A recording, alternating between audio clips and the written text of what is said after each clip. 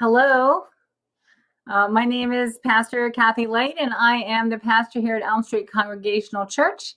And welcome to our next storybook that we're going to read. We just finished Blotch, and now we are going to read this book. It's called Bible Legends, and we are going to learn about what midrash is. So if you have been tuning in on Tuesdays for the Jacob story, you'll know that we are filling in the blanks of that story, and that's what midrash is. So midrash is trying to answer questions in a biblical story that aren't answered in the Bible. So these are stories about stories in the Bible. And the first one that we're going to look at is the Adam and Eve story. And it's told from the point of view of the four winds of the earth. I've had this book for a long time, and I have really enjoyed reading these stories because they give us a different view of how other people see Bible stories.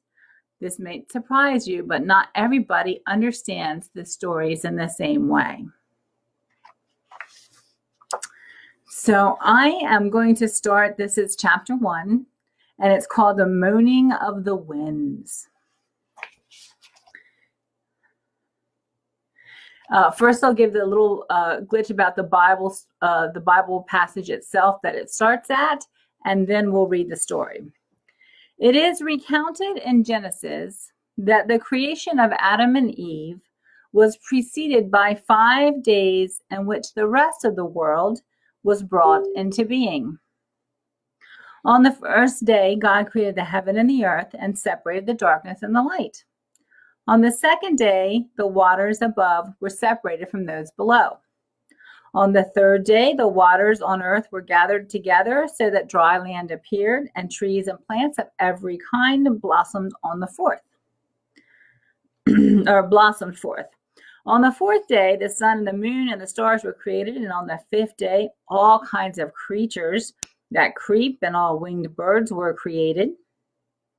On the sixth day, all of the rest of creation was completed, including wild beasts and cattle and Adam, the first man. Sometime after this, God put Adam to sleep and withdrew one of his ribs, from which he created Eve.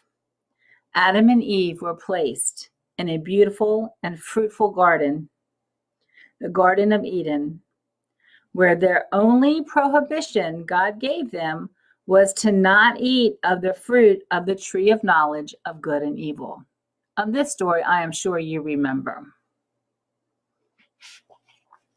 So here is the legend, the story about the Bible story. One day, long ago, there gathered on the highest mountain of the earth the north wind, the south wind, the west wind, and the east wind. There on the summit, as quietly as ever, each wind breathed and moaned as if in sorrow. The peak of the mountain heard the moaning of the winds and said, "O north wind, why do you sigh so sadly?" "Strong and friendly mountain," said the north wind, "you stand above the earth so high, with your gaze toward heaven, you cannot see the trouble in the world at your feet." "Yes, O mountain," said the west wind, "we who blow all around the world, we winds know that today something sad has happened on earth."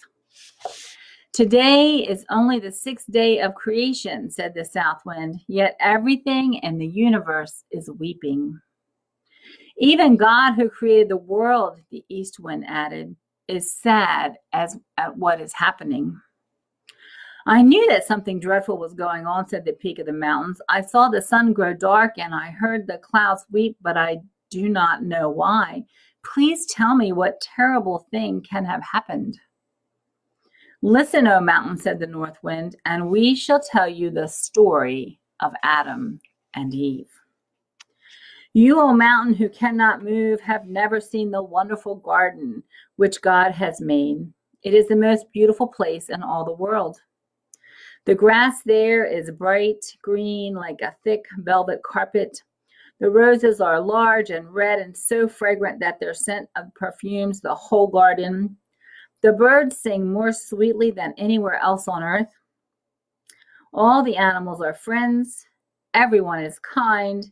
And into this marvelous garden, death has never come. There is only light and music and pleasure and life. And then in this paradise, God placed Adam. The man towered above all the creatures. So tall was he that while his feet were on the ground, his head reached into the sky. And so broad was he that his body spread from east to west. And he was as handsome as he was powerful. But more remarkably than this, was his grace. He was honest. He was good. He was noble. Everything in this garden is yours, Adam, God said.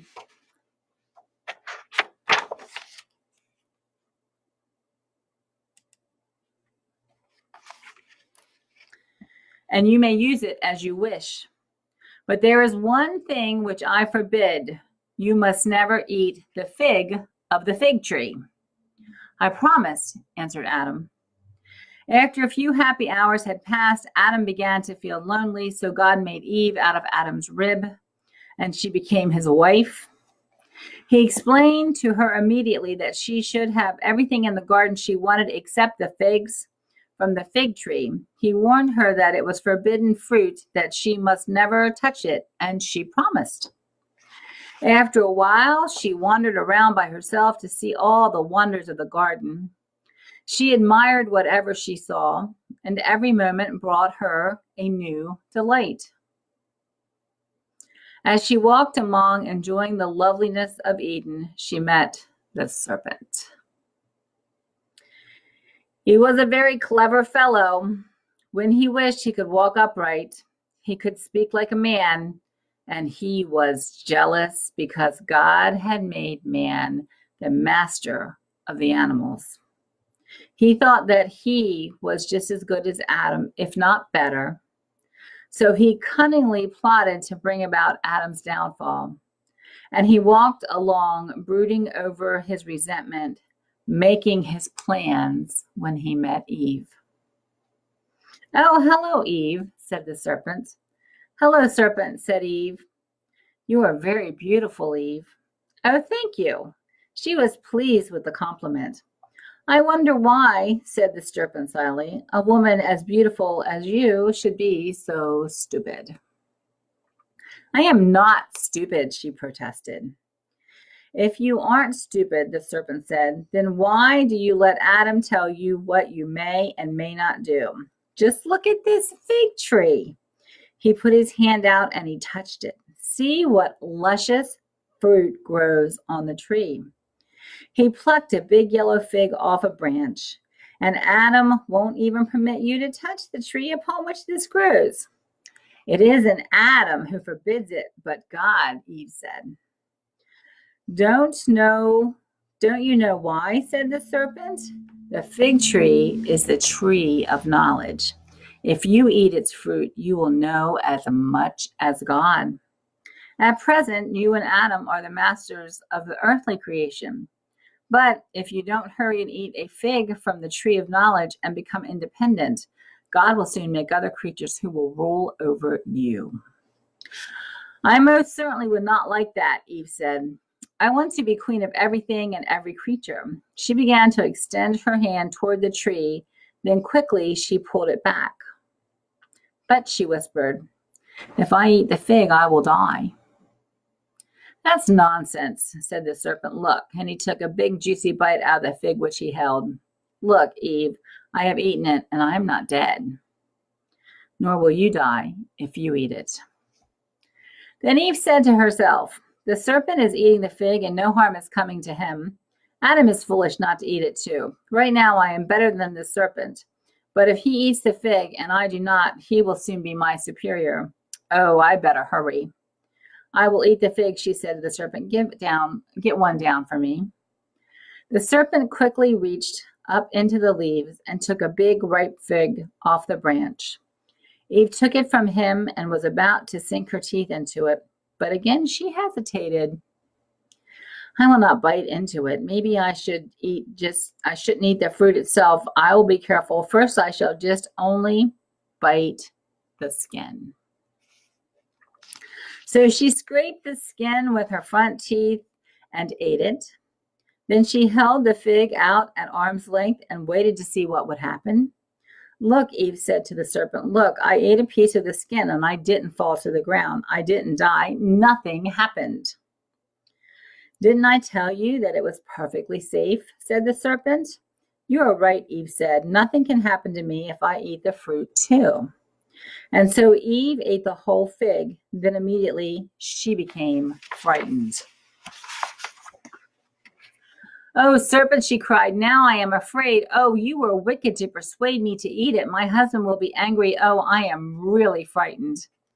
Then she thought that if she could coax Adam into eating a fig, perhaps he would share her guilt. If I'm going to be punished for my disobedience, she said to herself, I do not want to suffer alone.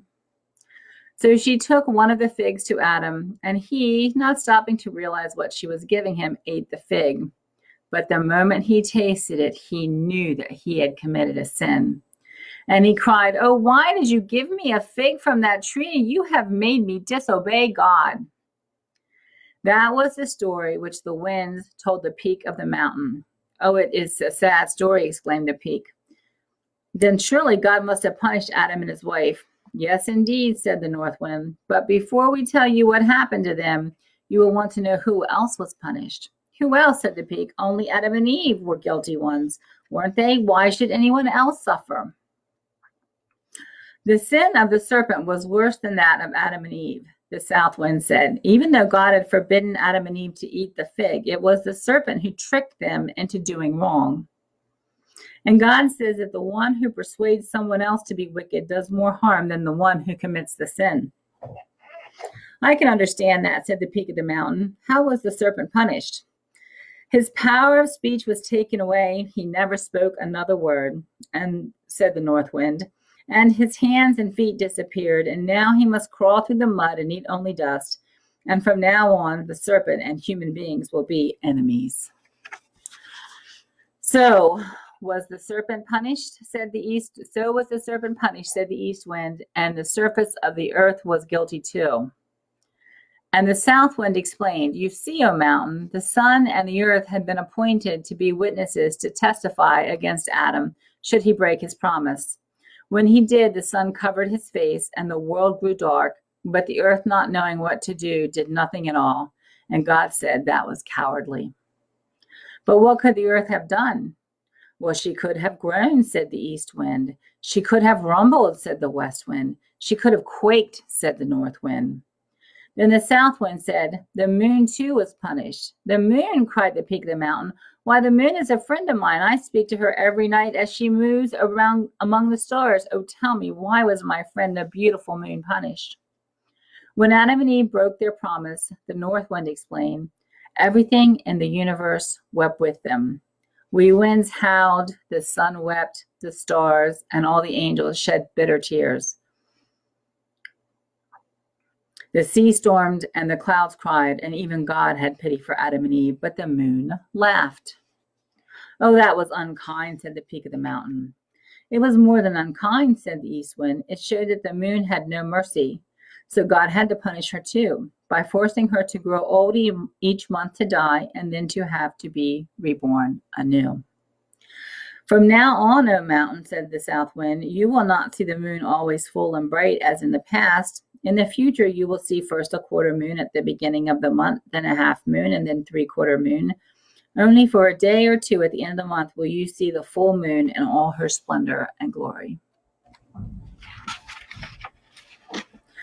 Now, whistled the north wind, now we will tell you what happened to Adam and Eve.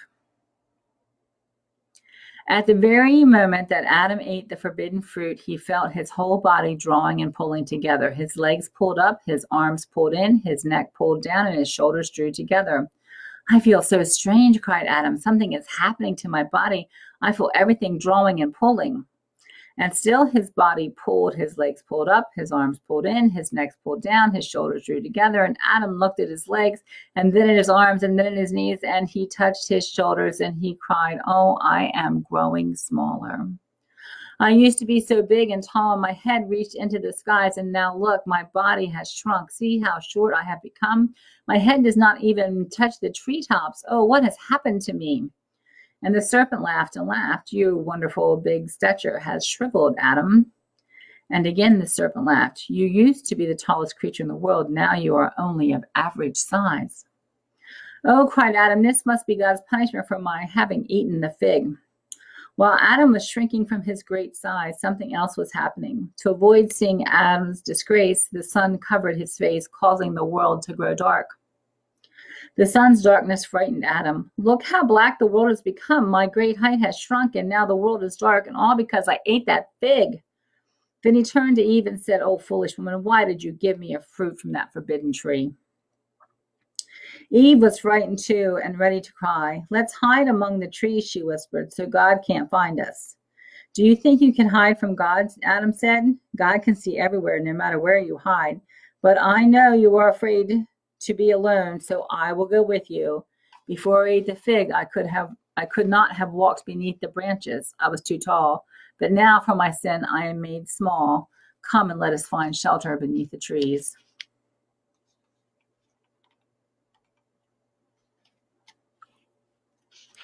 Then Adam and Eve heard the sound of God approaching in the garden, and they were afraid, and they ran and crouched beneath the trees. And God stood at the gate of the garden and said, tell me, Adam, where are you?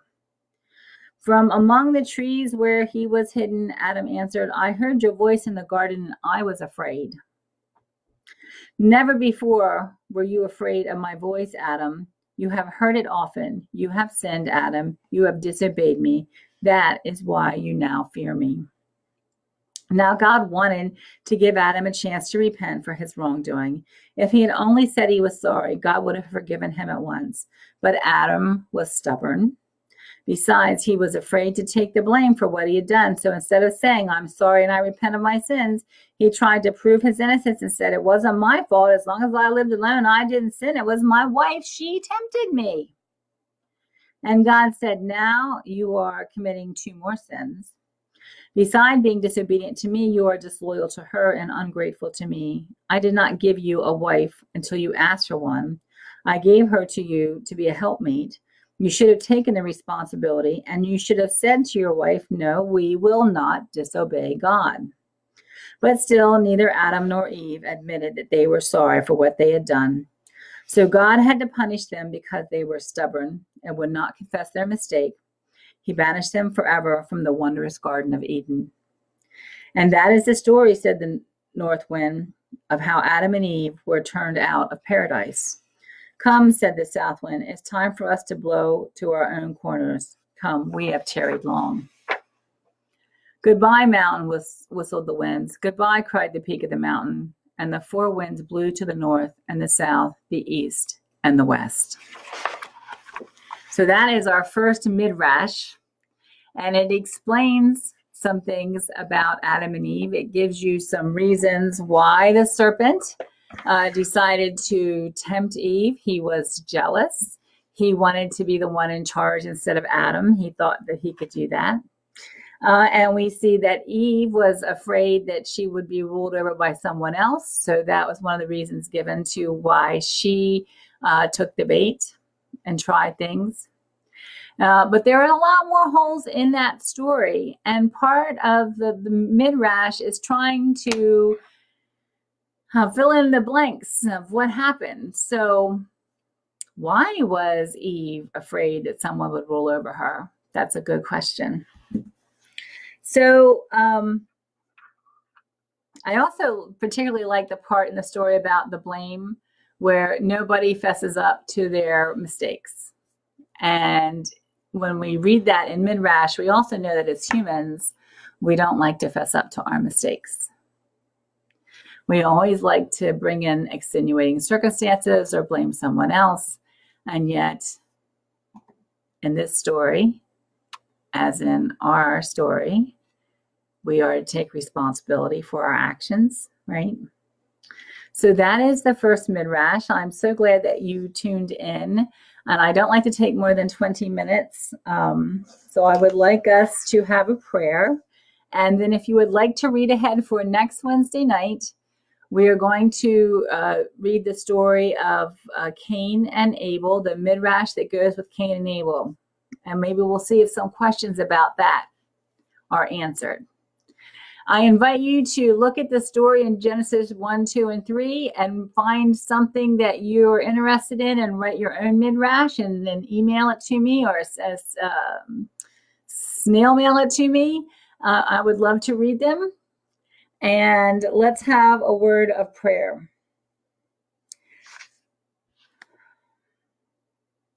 Lord God, bless our time together. Thank you for allowing us to be able to share these stories.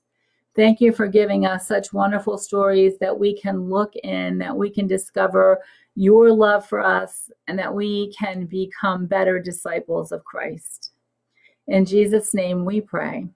Amen.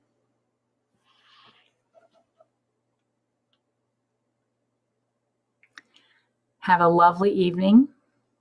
I hope that you all can join us tomorrow night. We're having our Monday, Thursday service online. We'll be doing communion, so you need to come to the computer with your bread and your wine or juice, and we will talk about the story of the Last Supper and have a communion together. God bless. Bye-bye.